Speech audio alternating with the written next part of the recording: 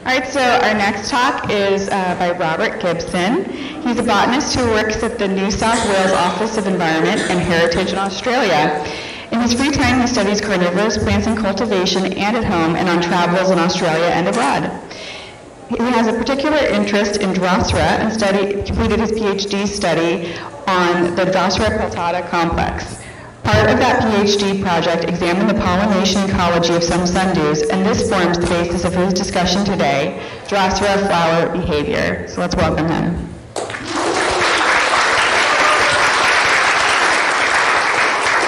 Thank you very much. It's great to be here this afternoon to give this talk to you all. Just to double check, is this the right distance? How's this, just checking the mic?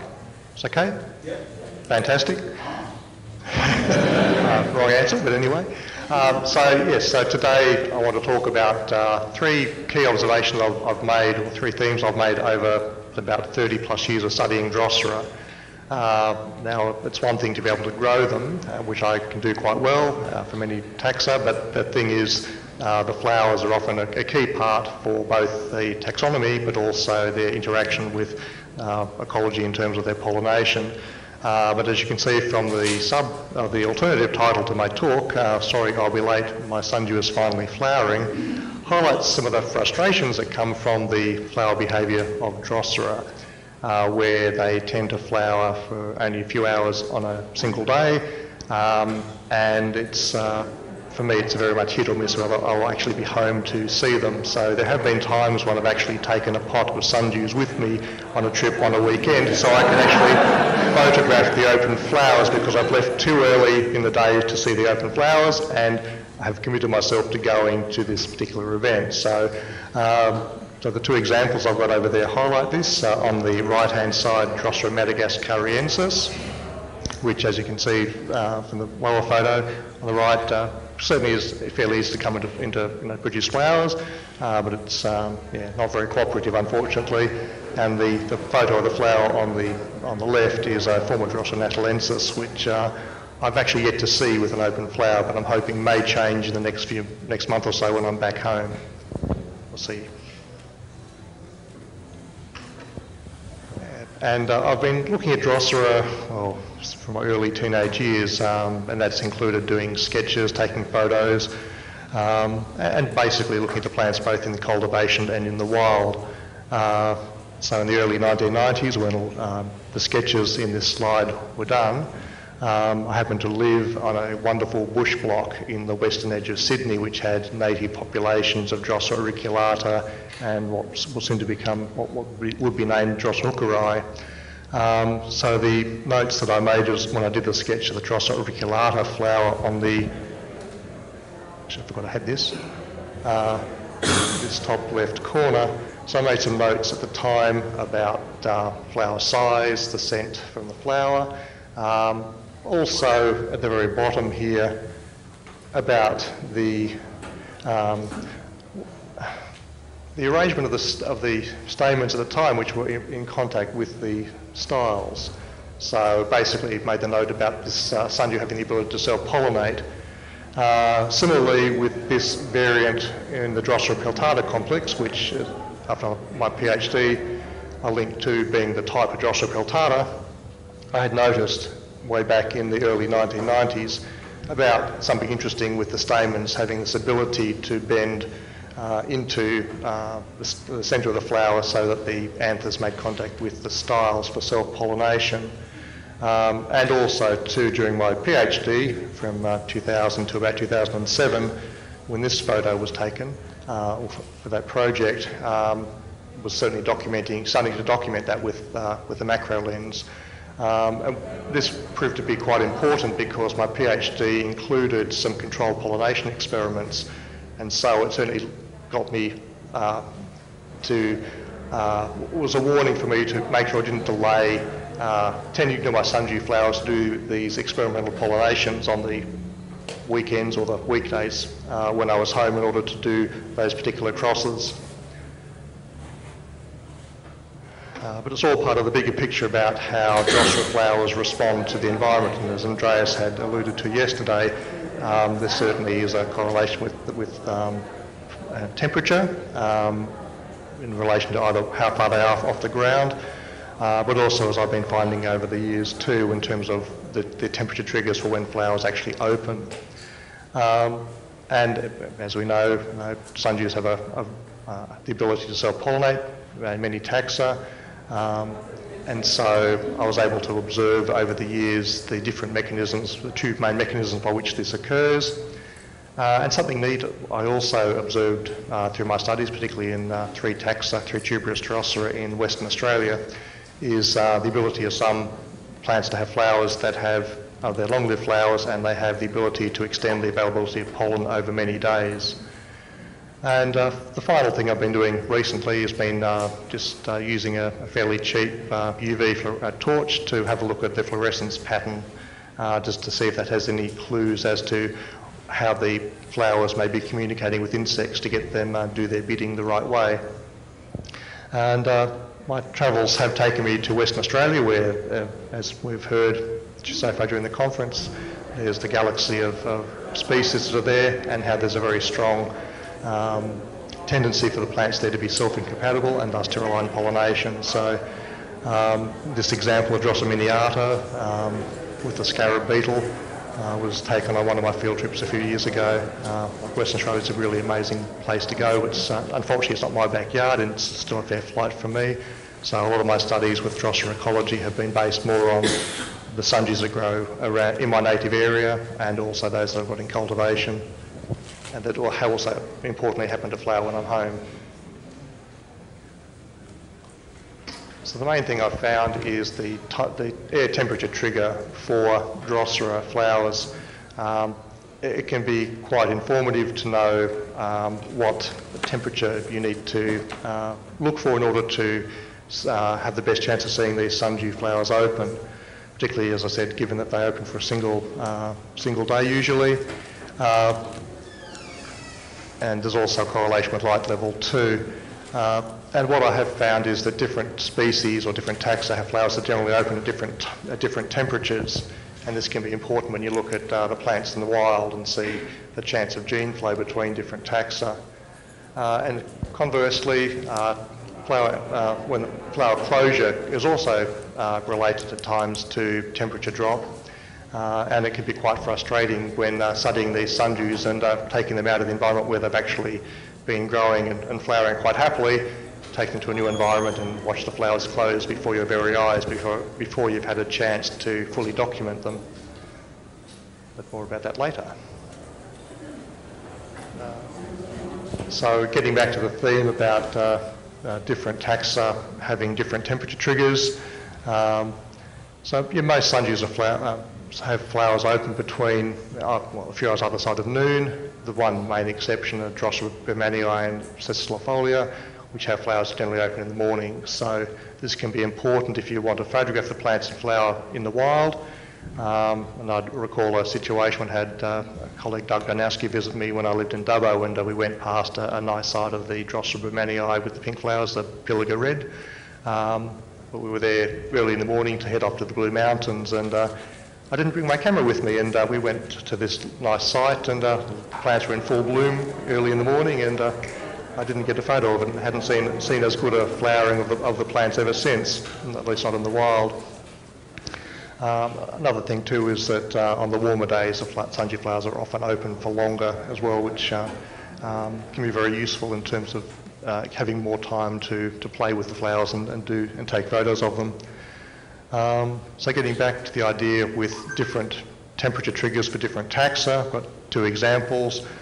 The first is shown by the two photos in this slide. So this is a site at Cranbrook, which is on the way from Perth to Albany. It's a really amazing site with about, I think, 25 or so taxa, mostly Drosera, growing sympatrically.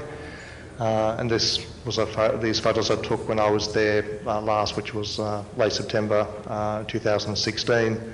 So it happened to be at a time when there'd been a strong cold front that had passed over the area, and the temperature was about 15 degrees Celsius or 59, 60 degrees Fahrenheit. And what I found there was that Drosera gigantea had its flowers open, but the other tuberous Drosera that were in bud, they were not going to flower till the temperature got a bit higher. And as I found through cultivated plants, that Now normally it's about 18 degrees. It really is a key temperature for many other Drosera to actually flower. And so there were plants of Drosera menziesii, Drosera intricata, Drosera macrantha that were all in bud, but there was no way that they were going to have their flowers open that day. And the other example that comes to mind too was in 1997 and 1998 when I was in South Africa with Eric Green, who took me to a wonderful site at Fernkloof, which is in the hills just above Hermanus, about 100 k's south-southeast of Cape Town. And in these peaty wetlands where you sometimes see Aurigula gorgonius, you also get a number of flat rosetted evergreen tuberous, rosetted perennial Drosera. And I remember how it was quite interesting for me to see that on different days you'd have different taxa flowering. So things like plants like Drosera admirabilis flowering on different days to Drosera elyssae. And I think there may be some, that may be part of the reason why that taxa, sundew, was not discovered for so long, because morphologically it can look very similar to Drosera elyssae, but the flower structure, particularly the styles, are very different. But you need to see the open flowers in order to see that happen. And just before I go any further, I just want to put some context to this. A lot of what I'm presenting today is a lot of preliminary stuff. I've been using very simple equipment, handheld thermometers, digital thermometers, my trusty digital cameras. So all of this work, I hope I can pursue further in a bit more rigorous a way. But at the moment, it's really just the results of some pilot studies. So I hope you don't hold that too much against me. This is probably the key graph in terms of Drosera flower behaviour and temperature. So what I've got here with the blue line is temperature over time. So this is forecast temperature. It was smoother and easier data to get. And this is for 11 days from late June until early July of this year from a local site in Newcastle. And the main trends I wanted to show with this graph is simply you get the typical rise and fall as you'd expect of daily temperature. Minimum temperatures at around 7 a.m. at that time of year, which was around sunrise, but also maximum temperatures about 2 or 3 p.m. So a few hours after afternoon. And there's also a bit of a trend happening in terms of increasing temperatures, both minimum and maximum to a point, and then a sudden jump down. Now that, as you'd probably expect, is due to the arrival of cold fronts. And so they pass over that area, that latitude, about once every 7 days. And so with just before the cold fronts hit, you get the winds coming in from the northwest, which on the east coast of Australia means that you're getting effectively air from the desert or semi-desert coming overhead, so it's warm, it's dry, and so it means that air temperatures are warmer as a consequence. And when you look at some of the key temperatures, so I've got this grey line here, which is about 18 degrees Celsius, which, as I mentioned before, seems to be a key trigger for many Drosera. And you can see in this example just 4 periods when the air temperature exceeded that particular threshold, in some cases for an hour or so. But again, as the cold front got closer, then that period of time above that threshold was longer, and also the maximum temperature was quite high. So I've got up to about 22 degrees Celsius that particular day in July, and as I alluded to from the alternative title to this talk, it happened to be on a weekday when I was at work. So while this time of year,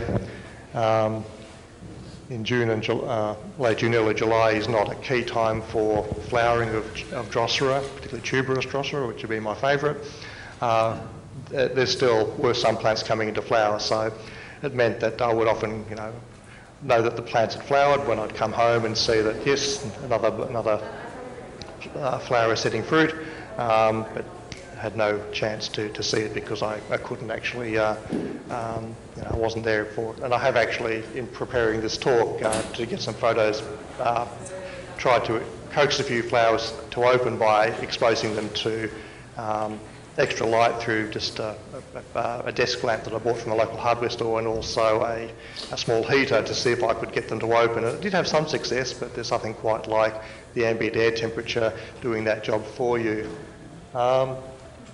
And so the other thing I'd like to say about this graph is that it also highlights when you think about pollination, and particularly when many of these tuberous sundews are self-incompatible, so require cross-pollination, you need the air to be warm enough for those pollinators to be active as well. So it makes sense for these sundew flowers to be opened at a time when their potential pollinators are also at their most active.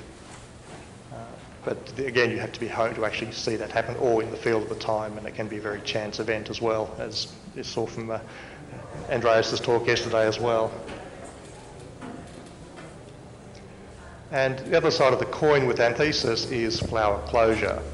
So this example of Drosera capensis from a few months ago, just a document, most people are aware of this, but it's just nice to see it actually captured in a time sequence of photos like this, just how rapid the closure can be. So, the main closure happened over 14 minutes, with full closure really within about 20 minutes.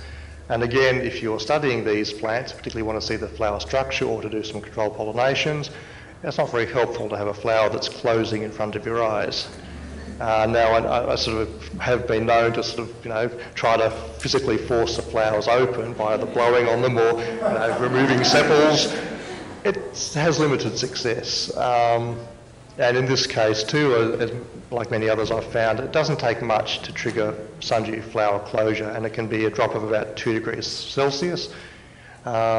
Or a drop in light level, or both. And as I mentioned earlier, it can be a case of simply taking a pot from the top of shelf of a greenhouse to a bench in the middle of the greenhouse, or inside to a desk with a desk lamp, and you watch the flower close before your eyes.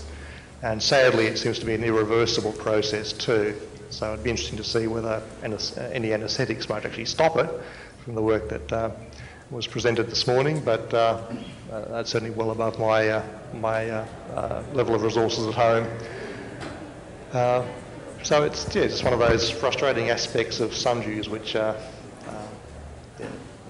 to learn to work around. And as I mentioned before, I found that there are two main ways in which Drosera flowers self-pollinate, and it can be they relate to two quite different flower structures. So one where you've got the ring of the styles extending well beyond the ring of stamens that surround the ovary, which is typically found in your rosetted, often evergreen sundews, things like Drosera lyciae, Natalensis spatulata villosa, also Drosera bermanii and cecilofolia, where the styles actually bend in. So as the flower closes. And the example I've shown here, which I'll illustrate with some more examples in following slides, is of Drosera dielziana, and the styles themselves, the purple, basically have put themselves in, put the stigmas in contact with the stamens simply by having some extra bending of the filaments themselves. Now the other style of self-pollination mechanism for it is far less common from what I've seen. So the main examples I've found are plants like Drosera arcturi. So just backtrack for a moment. This is where the styles are much shorter than the ring of stamens, so that contained within the ring of stamens. So which makes sense that the stamens or the filaments then have to do the work to bring the pollen in contact with the stigmas. But the other examples, which I'll show further, are within the Drosera peltata complex, with one exception, and that's Drosera ramelosa, which break the general rule of tuberous Drosera being self-incompatible. So one sundew that really frustrated the hell out of me to get a good sketch of it, and this isn't the best sketch I've got of it either. This is of Drosera Chanervia, so endemic to the south coast of South Africa, particularly abundant in the Western Cape. It's common as muck over there, but it's still fascinating because it's, well, at the time in the 90s and into the 2000s, still fairly poorly known, at least from what I'd read. But it's got that flower structure where the styles extend outside the ring of the stamens. So it's a flower that's just starting to close, and this, just to link this through to Andreas' wonderful talk from yesterday morning, this is the same location at Pacus Pass where Andreas had that wonderful photograph of the bee fly on the flower. And the flower below is at a site near the Tweewaters Kloof Dam, so well to the south, so southeast of Cape Town, taken towards the end of the afternoon, where the petals have moved in, the styles have bent in further, and again brought the anthers in contact with the stigmas. Now, another way to get some valuable information about flower structure can be through herbarium specimens. So this sketch on the right-hand side is of a plant that I sketched from a specimen at Kirstenbosch. But it's far better to actually have the open flowers, but then again you have to really time it to be there when the temperatures are appropriate for the flowers to be open and thus cooperative. Drosera bermanii, as I mentioned before, also exhibits this tendency or this ability to self-pollinate through the movement of the styles into the ring of stamens. Unfortunately, with this time sequence of photos, I missed taking a photograph of the starting position, which is when the styles are effectively subhorizontal. But as you can see within this series, self-pollination generally is finished within the first hour after flower closure begins. So the stigmas have been put in contact with the anther simply by the additional flexing of the apex, or the apex of the filaments. The other thing to point out too is just the order in which the different whorls of structures close. So you've got the petals and the styles bending in about the same time, and then it's only after the flower has self-pollinated, around 12 or so, that you start to get a bit of movement in the sepals, which then complete the process a few hours later to protect the developing fruit, hopefully from any predation. Now, an example from the Drosera peltata complex. This is Drosera lunata, a widespread species that occurs as far south of Sydney. Again, just showing how self-pollination can be achieved within about an hour or so after flower closure has commenced. And also in this case too, the filaments really track the petals initially, but then just before the petals of apices have reached or getting close together, excluding the flower from visiting insects, the apex of the filaments begin to inflex further and thus really hasten the movement of the stamens into contact with the stigmas until finally they're all in contact as the flower closes up for shop, and the sepals then begin to move in to protect the ripening ovary. And the other example I mentioned earlier, Drosera ramelosa. In this particular species, there seems to be some variation in relating to when the different flower parts move in. Sometimes the petals don't move much at all until well after this process has happened. Other times the flower closes before the stamens have moved in at all. But again, in this particular case, the self-pollination occurs within about the first hour of closure.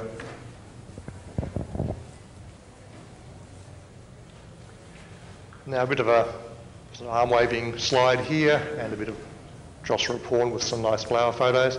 Why would the flowers have delayed self-pollination?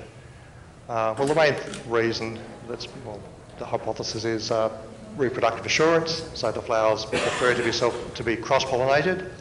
But if that's not the case, then a few taxa in Tuberous Drosera, but more widely in other groups of sundews, have the ability to self-pollinate in order to guarantee that they will set seed, even if that is self-seed. So self-seed is better than no seed whatsoever. But that has consequences in relation to gene flow. It means you can get lineages developing where selfing is predominant, and very little genetic variation. Also, even between adjacent plants, if they all self, they're really going to share their genes that readily. And it also means a single seed can found a new population.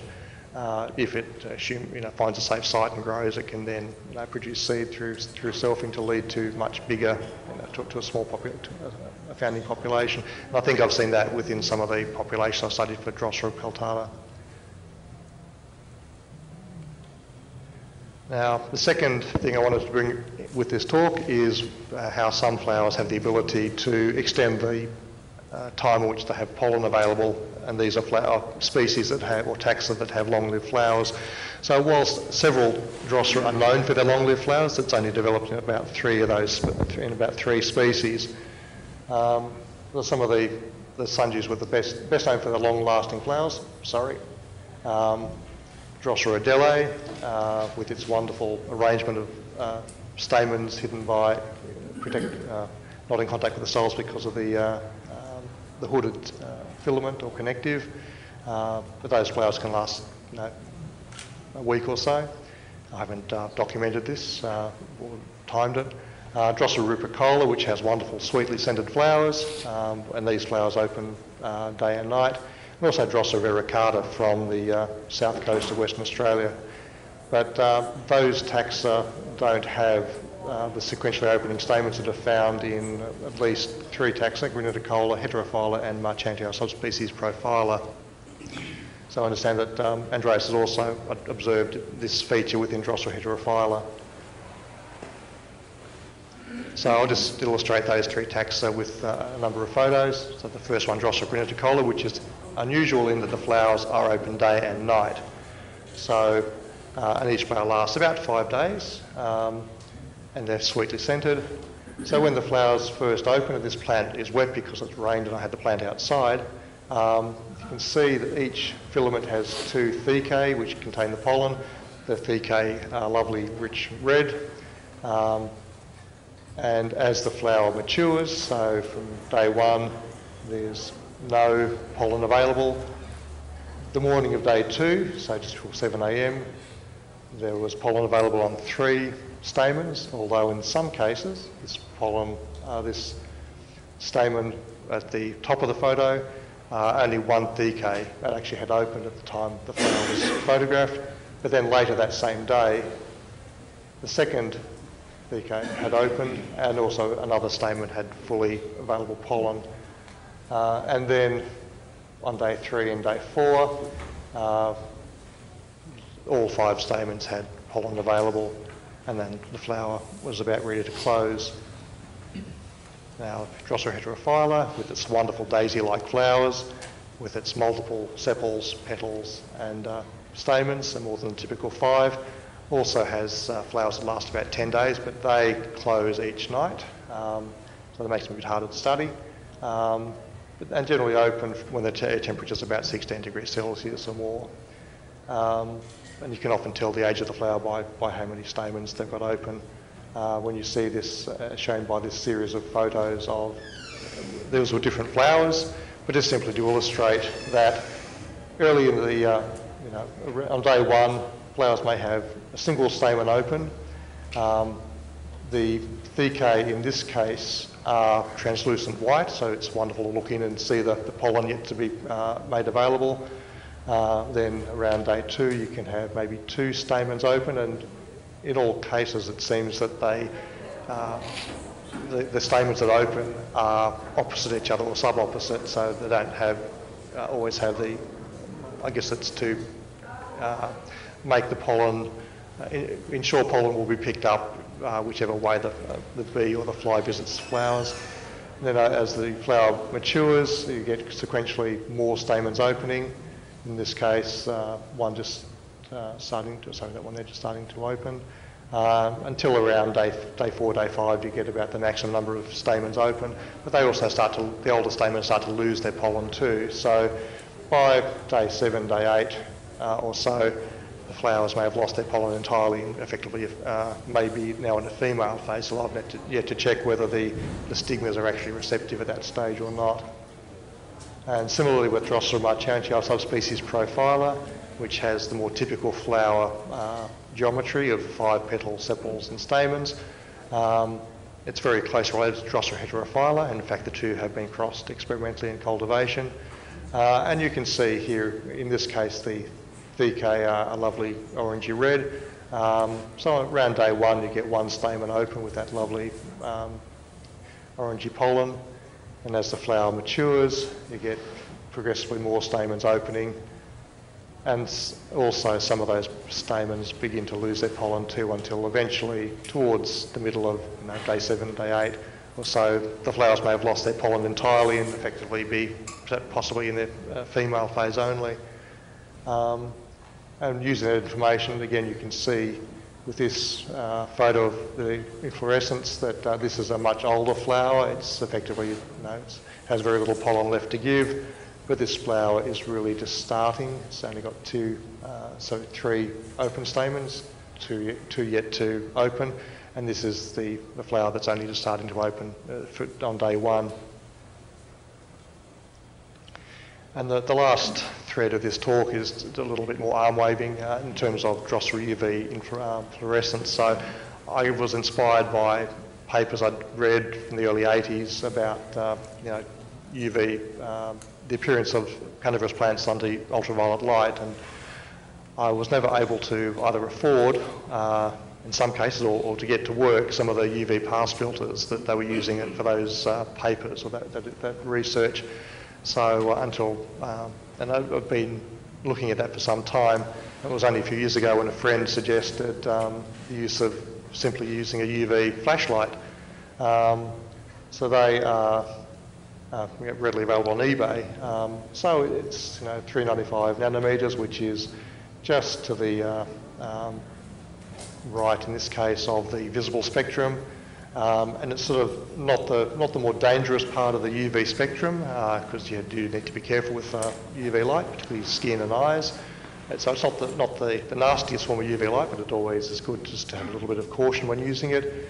And all I did was I would bring potted plants in that were flowering into a study that I was able to darken and set up my camera on a tripod, use the flashlight, or use the flash of the camera in order to get the visible light photo, and then with the camera in the same position, then just simply disengage the flash of the camera and just change the timing of the camera, the aperture, the shutter speed, because there's a lot less light coming through a UV torch than there is a typical torch, and just set up a comparative photo. So the thing that really stood out to me was how dull it really was. It was not exciting at all. I was thinking that I'd see some pretty amazing features, and my sampling has been very limited so far, so maybe that will happen. But in this case of this hybrid pygmy sundew, which in the natidular complex has the lovely red stigmas, looks really good under normal light, but under UV or UV fluorescence, it's not very exciting at all. Now it may be that it's different if we could look more accurately as how insects see the world, but this is, I guess, a cheap and dirty way of doing that, just to get an idea what may be happening. Yeah, it was a little bit disappointing, to be honest. But there was one thing that I did discover that was did see that was quite nice. So with these three examples, two of which show the fairly unexciting results for Drosera binata, Drosera zigzagia, but some of the pygmy sundews held a pleasant surprise, and that is where fresh pollen can fluoresce brightly under UV light. So I thought, yay, it's something, it's a result. But I haven't looked at some of the tuberous Drosera which have got the exudates on the stigmas, so I'll look forward to doing that, because I know that's work that Andreas has done, and so that can be exciting too. So the conclusion from that brief experiment looking at UV fluorescence patterns on Drosera flowers is that it's not a terribly exciting result, at least not to human eyes. Who knows how insects truly see the world.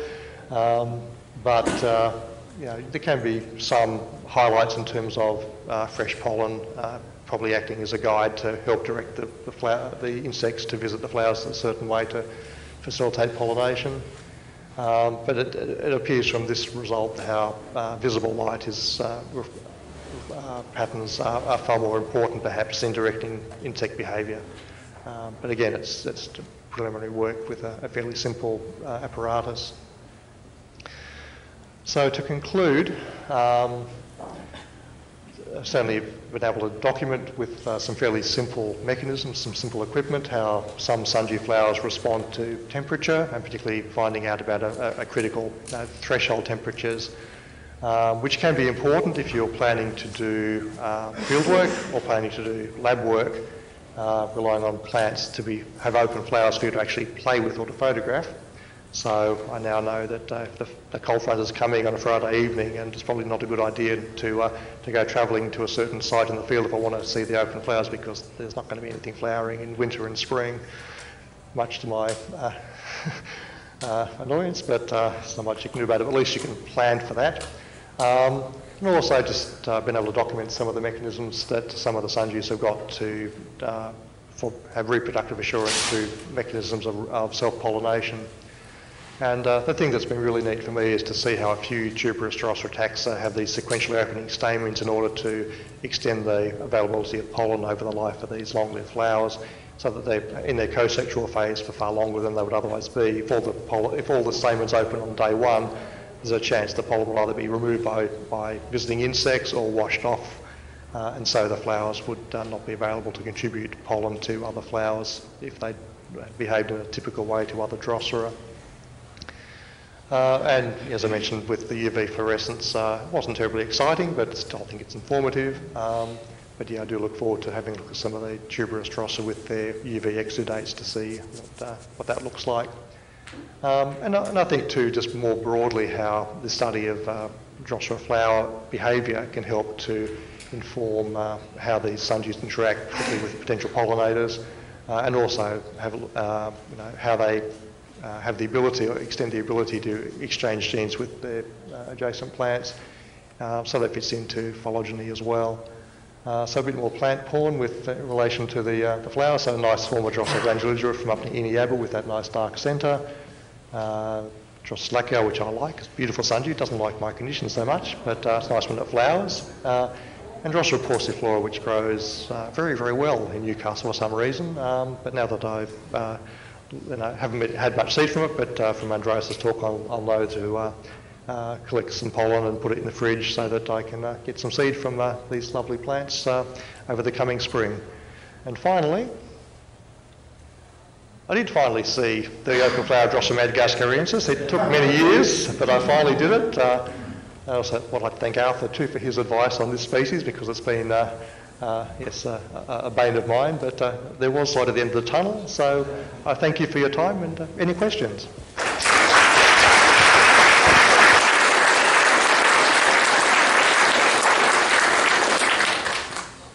Yes, Mark? Hello. Can you explain how you go from a flower open and you have a tight anther, and in a few hours it opens up and fluffs up like popcorn for its presentation? No, I can't actually. It's not something I've looked at in any detail. So, but it's an interesting question, because yes, the grains become very well separated so quickly after anthesis commences. So, but no, maybe someone else has some ideas on that one.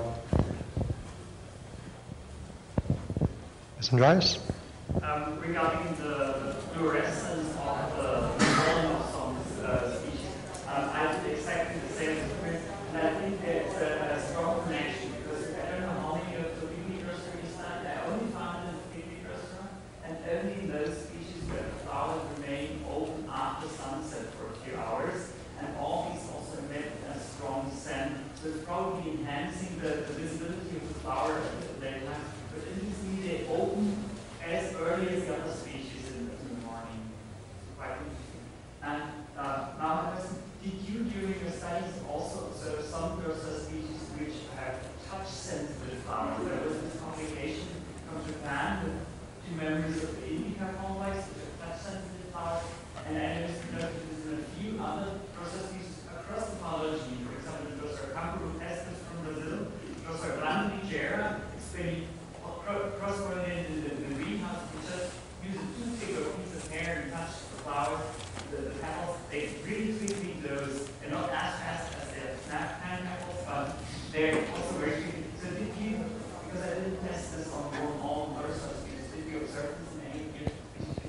Perhaps not, not deliberately, and I say that because there were times when I would, in bringing the sundew from the greenhouse or the terrarium to my study, there's a chance that it might have got whacked the scape on something as I was moving it down the stairs. So that may be part of the, may have already commenced the closure as well as the drop in air temperature. So that's something to look at in future. Thanks for that.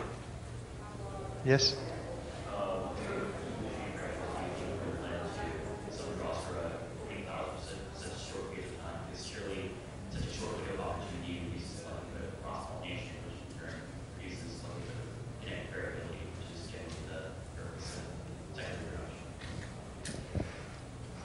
I suspect some of the factors that may be involved there could be plants that have gone through a genetic bottleneck where they've basically lost most of the variation, and so there may not be much difference between cross-pollen and self-pollen within that taxon, that population. So particularly if resources remain scarce,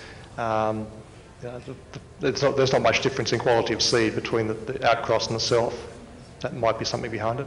May I add an explanation which I found? The study of the pollinators, of course, is about main flies, our flies, is bees and is beetles, and they're all pollen feeders, or in case of bees, pollen collectors. And I observed this in flowers which are manipulated and remove the petals, and bees will collect the pollen not only from the anthers, but also from stinging styles. And if you have your flower only open for a very short time, you reduce this chance of getting pollen getting stolen. Because Drosera has one disadvantage: pollen Drosera always comes in tetrads, so they don't have a lot of pollen because they always have 4 grains sticking together. So it's like pockets of little pounds of pollen, but they cannot be removed perfectly. So it might be one reason, but not all Drosera species do this. So, but this the ones which have long-lasting flowers approach is the secrecy opening anthers, so the chance of pollen get stolen or get collected from insects. Because you always have this thing that the bees and pollinators, for example, they go for nectar and pollen. So actually, the only thing that plants want to offer is nectar. This is the reward, and pollen is pollinivory. They eat the plants do not want to share that pollen. So this might be one reason why they go for pollen. Thanks. John? Well, my observation is that when I went to probably across all of that just the shadow of my head or my path is sufficient to close it. And my feeling is that the odds of a thunderstorm decrease as you go through the day. I really might be trying to find the pollinators as close as possible, but being close when it rains. Yeah, I've also thought of something similar in relation to the cloud that precedes a cold front, and also the chance of rain increases when you get a cold front passing overhead too. So you often get a cloud band, a high-level cloud band, maybe even a day before the main cold front arrives. So even though the air temperature might be relatively warm, or maybe even warmer than the day before, because of that cloud cover, that may lead to some sundew flowers not opening, even though the air temperature seems to be above that threshold.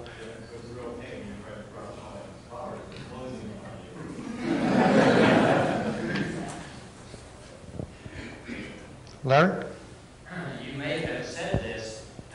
Are the flowers that stay open for 10 days self-incompatible? And how do they keep producing pollen for 10 days?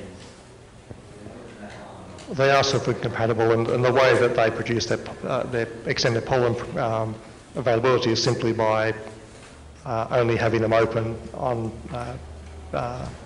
staging the sequence of them opening, so that some are only there'll be new pollen available when the first anthers that have opened will be may have lost their pollen through through loss from insects or through rain. So they've only got one crack at one roll of the dice, as it were.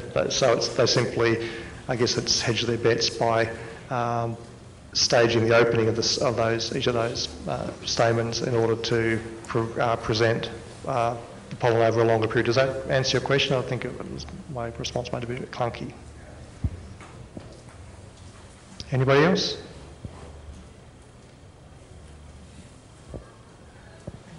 Yes? I've always played around with Nuka-Cola, and I thought those that we have that the flowers persist over long periods of time. And it's one of those that I did find was very fragrant compared to the others that were open for long periods of time. I was wondering if the primary pollinator was something active at the time. It could be.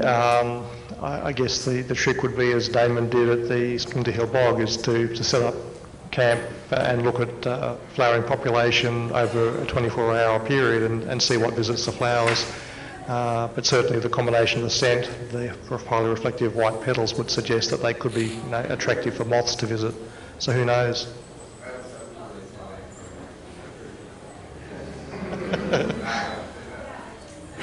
Sounds good. Yes?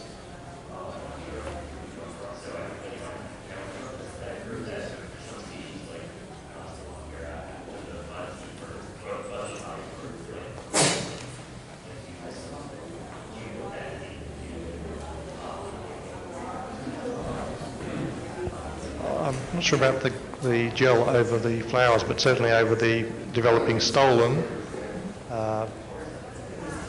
to prevent herbivorous